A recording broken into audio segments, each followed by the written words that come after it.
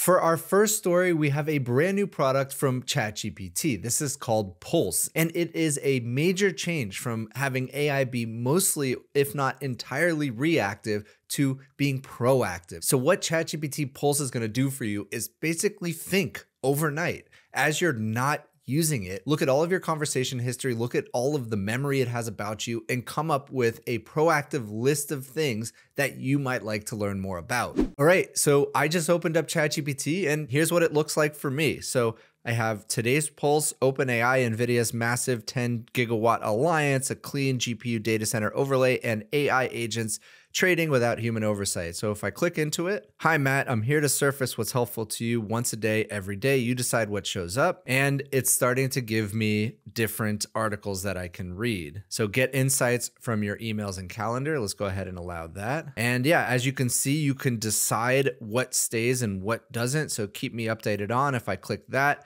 I could actually specifically type out topics, which is really nice. And then all of these topics are things that obviously I have been asking about. So it has a little curate button in the bottom right. I click that. And again, I can basically just tell it anything to keep me updated on stocks, weather, stories that I'm interested in. I can probably ask it to go into my email and start digging around in there and give me up-to-date information every morning. So seems like a really cool feature. According to the blog post by OpenAI, Pulse is a new experience where ChatGPT proactively does research to deliver personalized updates based on your chats, feedback, and connected apps like your calendar. You can curate what ChatGPT researches by letting it know what's useful and what isn't. So here's an example of what that looks like. It kind of feels like what Perplexity does automatically. It surfaces research topics that it thinks you're going to be interested in or what is trending. And now ChatGPT does the same thing for you. It's only available on mobile and it's only available to pro users, which Sam Altman already hinted was going to be the case with features being released over the next few weeks because they are very compute heavy. Now, do you remember that research paper by Letta AI called Sleep Time Compute? This kind of feels like that. AI running in the background when you're not using it, doing pre-compute for you, figuring out things that you want to learn, that you want to do. And then when you wake up, it presents it to you so you don't have to wait, is a phenomenal strategy for getting a lot more out of AI. And next, Alibaba may have open sourced a model that is better than Nano Banana. Plus, we have variants of it like what was just released, Qwen3-Max Animate. This open source model allows you to create incredible text to image generations and then also animate them. So with Qwen3-Max Animate, bring your characters to life like never before. We're officially launching Qwen3-Max Animate, a unified model for high fidelity character animation and replacement. This is a very common, very popular use case. So if you haven't tried this out, definitely give it a try. Feed it a character image and a reference video, and it will animate your character by precisely replicating the source's expressions and movements. Seamlessly swap the animated character into the original video scene. It automatically matches the lighting and color tone for perfect environmental integration. So if you want to try it out, just go to Qwen.video. And they also have Qwen 2.5, which is text to video. So these are fantastic models. We've been testing them internally.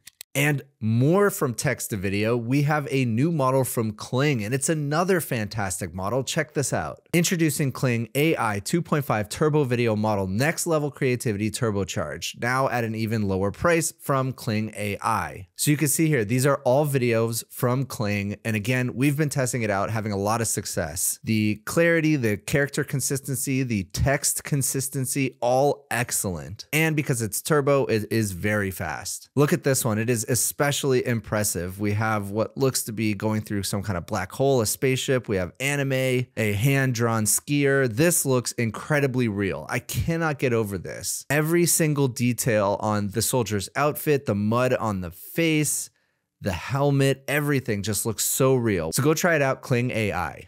And quickly, let me just tell you about the sponsor of today's video, Windsurf. Windsurf is today's most powerful agentic IDE where developers are carrying out their best work. From solo projects from tinkers all the way up to enterprise organizations with millions of lines of code. Windsurf is built to keep you moving fast, but without sacrificing security. Especially after being acquired by Cognition, the creators of Devon, the Windsurf team seems to be shipping faster than ever. Windsurf is faster, it's also gotten a makeover, and it's more reliable. They also ship features like Deep Wiki and can vibe and replace. Windsurf also comes with a one-click MCP store and a really sophisticated memory feature. And now a deep integration with Devin makes it even more powerful. If you've watched this channel at all, you know I'm a fan of Windsurf, so definitely check them out. I'll drop a link down below. Thanks again to Windsurf for sponsoring this video. Now back to the video.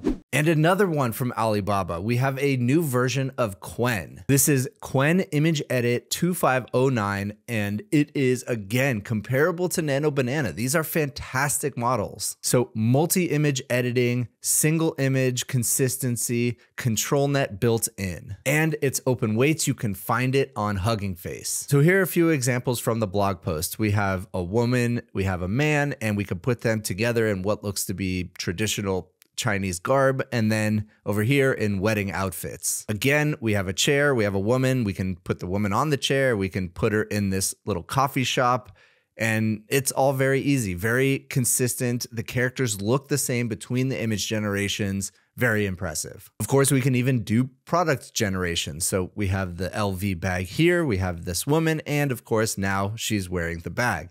And you can see the little LV logo here, and it's the same one as found in the original image. We have this beautiful car here, this woman, and now she's standing next to the car. We can even do character poses. So here's the pose, here's the woman, and now she's posed like that. And same here, same thing. We have a new pose, and there it is. It can even do colorization. Here it is in black and white and colorized. It looks really good. And it can also do photo restoration. So look at this, absolutely destroyed photo and nearly put back perfectly. The only thing I see that might be a little wrong is this guy's eyes on the right side are looking towards the camera in the destroyed image, and then in the new restored one, he's looking down off to the right. But otherwise, just fantastic. So give it a try, download it to your machine. Let me know what you think. And another one from Qwen. We have Qwen3-Max. We've supercharged coding and agentic skills. Qwen3-Max instruct without thinking, rivaling top models on Swebench, Tau 2 Bench, Super GPQA Live Code Bench, and Amy 2025. With Max Thinking equipped with tool use and deployed in heavy mode, it's nearly perfect on key benchmarks. Let's take a look. So here we have Qwen3-Max Instruct compared to Qwen 3, Claude Opus 4 non-thinking, and DeepSeek V3.1 non-thinking. And yes, Qwen3-Max Instruct just demolishes. The only one that it loses on is Swebench, and of course it loses out to Claude Opus for non-thinking. And Qwen3-Max Thinking Heavy with Python use scored a 100. Now that is very impressive, but of course Grok 4 and GPT-5 Pro, both with Python, both got a 100 score. And on the GPQA, it's scoring an 85.4 as compared to 89.4 at the top slot with GPT-5 Pro. These are phenomenal results. Chinese models have absolutely caught up at this point. And from Kimi Moonshot, this is a feature release called OK Computer, your AI product and engineering team all in one. So from chat, multi-page websites, mobile-first designs, editable slides, from up to 1 million rows of data, you get interactive dashboards, natively trained on tools. So this is just their agent mode essentially, and it has computer use, it has its own environment, more steps, tokens, and tools than chat mode with Turbo K2. And to use it, you go to Kimi, and there's an OK Computer button right there.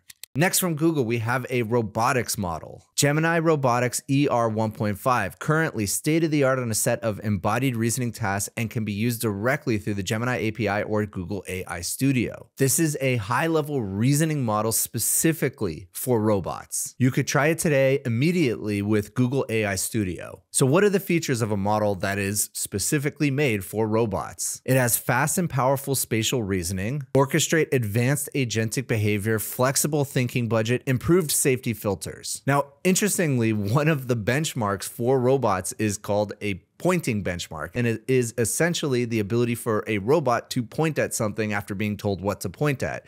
And Gemini Robotics ER 1.5 scoring above 50%. It could also generate 2D points. So obviously it's taking in video and then it could label the things that it's seeing. So here's a dish rack, a faucet, dish soap, and a rice cooker. And the prompt is very simple. So point to the following items in the image: dish soap, dish rack, faucet, rice cooker, and so on. Here we can actually see it with robot arms moving the objects around while still maintaining the labels. So if you're building a robot or you just want to try it out, go check it out, Google AI Studio.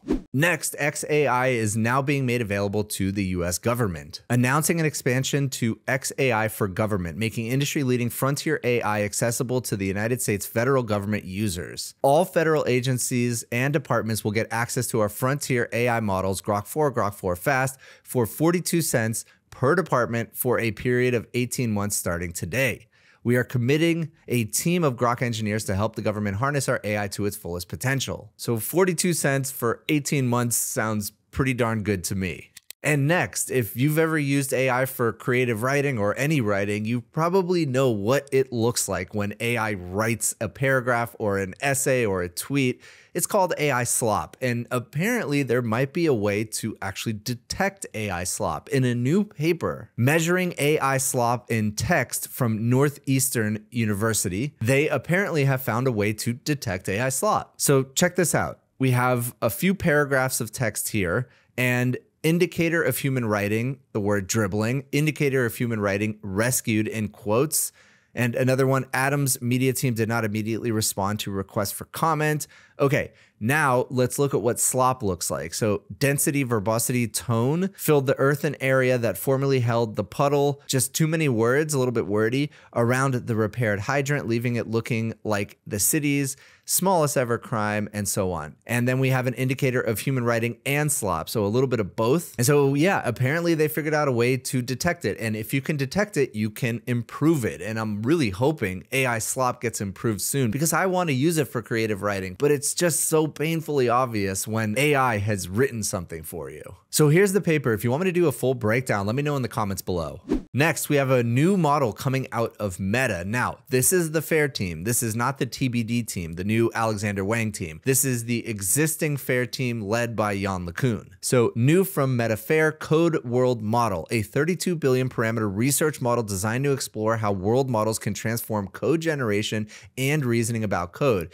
And it is an open weights model, and it also is open source. So what makes this model different is that it's not learning based on existing code. It is actually generating code and learning from code execution. It's basically learning how models learn to play chess. It just plays chess over and over again and finds what works. Now it's doing that with code. And this is more in the direction of understanding worlds, which is very different from just understanding the words that are given to it. And this is very much what Yann LeCun is all about. He says large language models are not enough to reach AGI. And so having a world model, better world understanding, is definitely a Yann LeCun signature. So check it out. I'll drop the links down below. And next, it seems like the $500 billion number for building out new data centers. People were doubting the Stargate project, and it seems like it's coming to fruition right now. So OpenAI, Oracle, and SoftBank expand Stargate with 5 new AI data center sites. It puts it ahead of schedule to secure the $500 billion 10 gigawatt commitment by the end of 2025. They have their flagship site in Abilene, Texas, and more sites coming in Shackelford County, Texas, Doña Ana County in New Mexico, and a site in the Midwest, which they expect to announce soon. Together, these sites are expected to create over 25,000 jobs. And that's not all. Nvidia is putting in $100 billion into OpenAI. It really seems like Nvidia is playing kingmaker here. OpenAI and Nvidia today announced a letter of intent for a landmark strategic partnership to deploy at least 10 gigawatts of Nvidia systems. Unreal. That is an unreal amount of compute. And I don't really understand how that's happening. Nvidia is giving OpenAI money, and then OpenAI is going to pay Nvidia for the chips, and they both get credit for the revenue, or it's very confusing. I'm thinking about making a breakdown video just explaining how all of these round trip payments work between Oracle and OpenAI, Nvidia, CoreWeave, etc. So all of these companies seem to just be paying each other over and over again. It's kind of weird. And next, Meta, Facebook specifically, is getting into the AI dating assistant game. Facebook Dating adds features to address swipe fatigue. We're introducing a dating assistant and Meet Cute, two new Facebook dating features that help you skip the swipe and give you fresh ways to connect with the people you want to date. It gives you personalized help on your dating journey. It can help find better matches based on your interests and preferences, giving you refined search and custom match recommendations. Now, at least this isn't an AI girlfriend. And if it's helping people find romantic connections, great.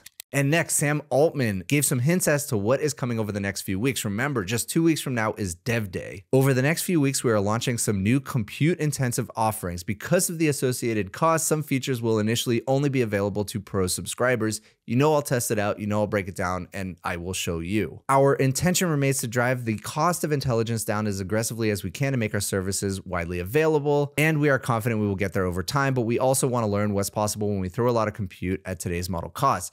Some people are thinking this means Sora 2 is coming because that is probably the most compute-intensive model that they have.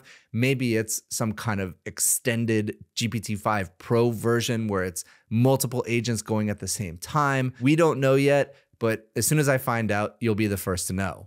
So that's it for today. If you enjoyed this video, please consider giving a like and subscribe, and I'll see you in the next one.